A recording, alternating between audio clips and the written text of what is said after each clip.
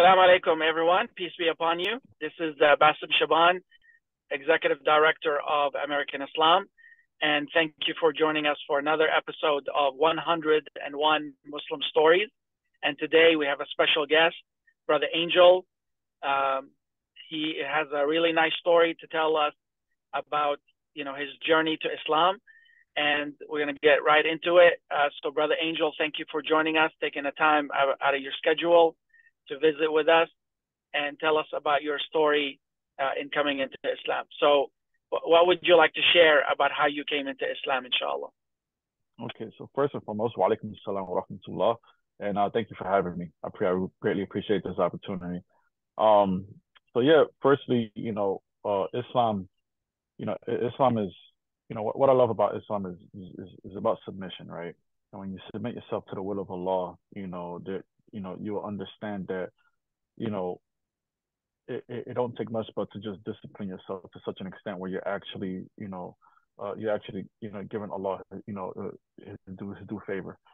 And my journey to Islam, is quite unique. Like I tell most folks, it's I come from a background of a lot of struggle.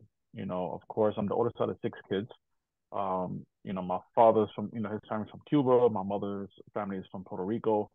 And, I pretty much grew up in a household of 6 where, of course, it's quite dark. Of course, you have, domestic violence, foster care, gangs. I was a former gang member of the Latin Kings. I became a Latin King member at the age of 15. And then at the age of 16, I did wind up serving some time, almost 3 years for a charge. And then it was quite crazy because, in prison is where I took my Shahada in New York City. And, while I was going through my phase in prison, constantly having to, fight for survival in prison, I come across this Muslim brother who I've never seen before. But, he always says, yeah, I know who you are, I know who your family is. I'm just, I'm just quite confused because I've never seen his face before, and,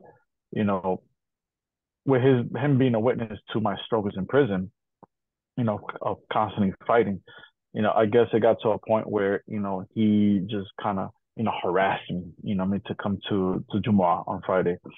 So I kind of denied him. I denied him multiple times on multiple occasions, and it just grew to a point where I just didn't want to hear his voice anymore. So I was like, all right, I'll go. And then so I just go on one Friday. I was a guest.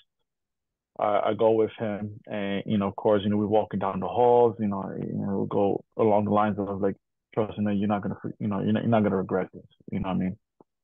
And so I go, and wallahi, I don't remember what was said during the khutbah, but I do remember the brother's name who gave the khutbah was Brother Hatem. And again, I don't remember what was said during the khutbah, but I do know that when it came time to pray, the minute I saw how Muslims pray, that's like, it was just like a wow factor. It was like a wow moment, but to the point where, I actually saw some birds sitting on the branch, actually prostrating in the same directions that the Muslims were praying. And, it's just that short moment, those 7 to 10 minutes, of them praying after the khutbah is when I wanted to know more about Islam. Because my perception about Islam prior, to prison, prior to my incarceration, was through, of course, the media, especially after 9/11 happened. I do remember, being in junior high school in New York, back in Brooklyn, and junior high school 258 over in Bed-Stuy, Brooklyn. And I do remember this brother named Muhammad. I constantly bullied him, harassed him, and remember getting in trouble with the law, going to court for this and that. And, of course, when I took my Shahada and I, pretty much, dived deep into the books, was learning everything about Islam. And that's when I learned about Jesus, alayhi salam. And with Esau's story was just completely, it was so similar in such many ways. But where it came to a dead end was that in Islam, of course, Islam doesn't believe in the Trinity. It doesn't believe that Isa is the son of God, nor that he is God himself. And when I've read that, mostly from Dr. Ahmadida, from the late Dr. Ahmadida's material, um, I was just so stunned. And that made me crave more. I just kept reading and reading and reading. It just to the point where a lot of the older sheikhs in prison, they wouldn't just know me as like the brother of knowledge. I was just constantly like reading a book. I'll borrow a book and bring it right back. Sometimes I'll borrow like 3 to 4 books, you know what I mean? So, and I just kept going. I just kept reading and learning about everything from Salat to Ramadan to Zakat to Hajj to Tawheed, to the Day of Judgment, who the Dajjal was, and it just everything. I wanted to learn so much. Um, and while all this was happening, I became a muezzin in prison. I met another Hispanic Muslim brother for the first time. He was doing 30 years to life, but he was coming down to Rikers Island to kind of get like a lesser sentence or to appeal. And and he was actually teaching me how to read Quran in Arabic, which is wild. Another Hispanic Muslim brother named Usman, brother Usman, and he was teaching me how to, the alphabets, how to read the Quran, the vowels and everything. And I was just like, I was really happy to see another Hispanic Muslim brother. That was just like the kicker for me. And so after doing some time, you know, I noticed, well, not really, I didn't notice. I kind of like found out after I got home that a lot of the older Muslim brothers was actually looking out for me. See, because in Rikers Island, gang members who are in a dormitory with their, I guess you could say, their oppositions, right? Their enemies, right? They will pretty much join Islam just for protection. Like they just, I'm a Muslim, and just for like protection, like nobody, he won't get touched, but wouldn't practice Islam at all. Whereas I became Muslim and I was actually practicing Islam to like the highest degree. I did not know that a lot of these older brothers, especially those who did like double digits in prison, were pretty much, looking out for me. Like pretty much like sent the word out like anybody that touches this brother right here, this Hispanic Muslim brother, they're gonna have to answer to us. And I didn't know that because I was just so deep into Islam, so deep into just learning, Islam to such an extent. I'm watching, I think it was like somewhere in 1980s movies called the Message or the Messenger or something like that. A very old school movie about the Rasulullah Sallallahu Alaihi Wasallam and his companions, how about his history and so on and so forth. And that is just the more I kept learning, the more I fell in love with Islam. And I'll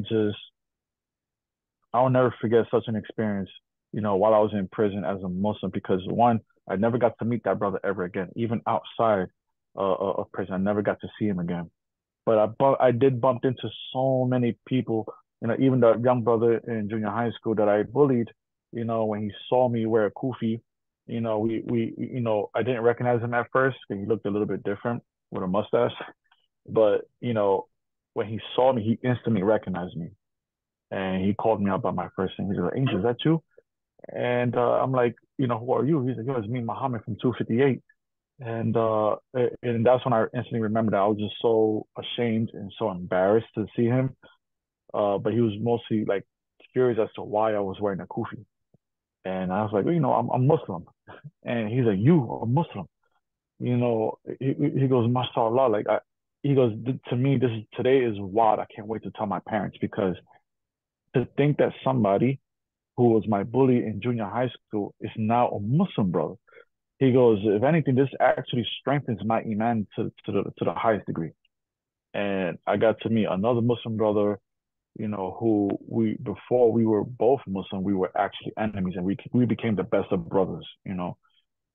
And it's just all these things, as a Muslim, as I'm experiencing, it always served as a reminder, because I was always God conscious, right? I was always God conscious, God conscious to the extent where I'm actually replaying everything that has happened to my life, and I'm applying everything about Islam into my life, which serves as a reminder. You know what I mean? And the words that the promise that Allah has made in the Quran is very, very few verses where Allah makes a promise. And one of those promises that He has made was, for every hardship comes with ease. And He said that twice. And when I've read that and understood it, where, yeah, throughout my struggles, throughout growing up poor, growing up in a domestic violence household, foster care, my troubles in foster care, the prison, the gangs, the fight, this constant struggle over and over and over, to see that my life has now become easier, what I'm saying, by becoming a Muslim, by accepting Allah and His Messenger, sallallahu alaihi wasallam. And because of that, I even as a Muslim, I still had some sort of a struggle, because, coming home from prison that was like the biggest challenge. And it was the biggest challenge to my deen, because now that I'm free and I have a lot of distractions, it was quite a bumpy road to try to get back straight to the deen, and which brought me to Florida. And by leaving New York, I made the decision to leave New York because I wanted to be in an area where, it wasn't like New York toxic. And many years later in Florida, I come across Masjid Rahim when I lived on Over in the Garden. And I'll pass by and I'm like, let me, every time I pass by the masjid, I'm like, you know what, let me get back on this deen. Let me open up the Quran and let me read the hadiths and everything. Let me just I feel like I'm missing something. And when I went back to not went back, when I first went to Masjid Rahim, bumped into brother Rahim, may Allah reward him, I mean, for his deeds and everything. And, he was the first Muslim brother that I met. We became best of friends. And meeting the Imam for the first time, I will never forget his khutbah, hearing the khutbah for the first time at the Masjid Rahim was about not severing the ties of your parents, and with such a struggle with my parents, it made me realize that there's no way I'm going to enter Jannah without reestablishing those ties with my parents. And, alhamdulillah, I've everything is under the bridge, with both my parents. Everything is settled.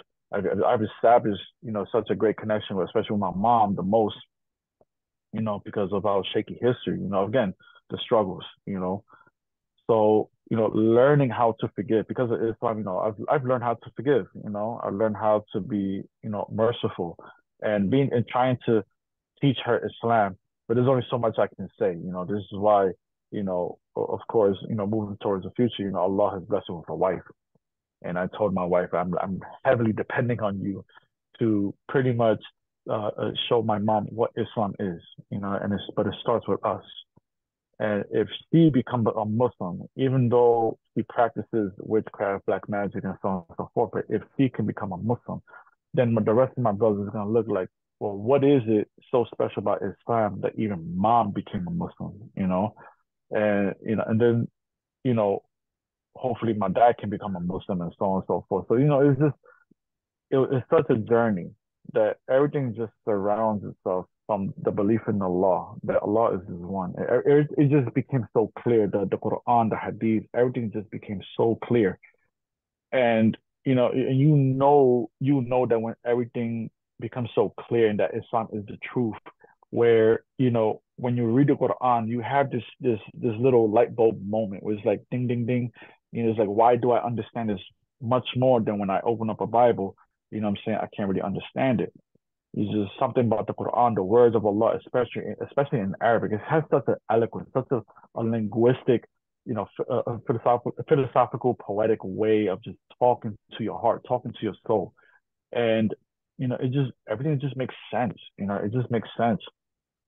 And, because of Islam, I would not be where I am today had it not been for such struggles and my choice in trusting that brother to come to Jumu'ah and, accepting Islam. Alhamdulillah. So if you had to summarize Islam in one word, what would that be? Definitely submission. Submission is definitely the word I would summarize Islam. Again, when you submit yourself to the will of Allah, nothing can go wrong. Like, it's like it gets to a point where you don't even fear death. And I mean that in a good way. I'm just saying, if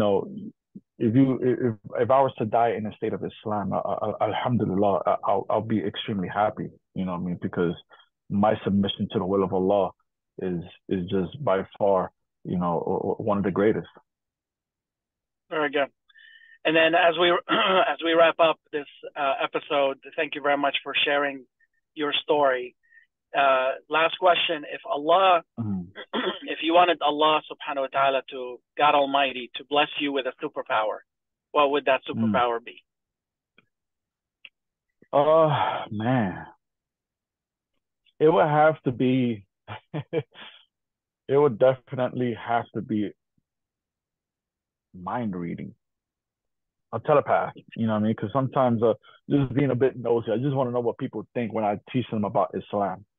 And when I teach them about Islam, I want to know what are their first thoughts when I teach them this. You know what I mean? When I give them dawah, you know, and again, this is me being nosy. Just want to know what they're thinking about.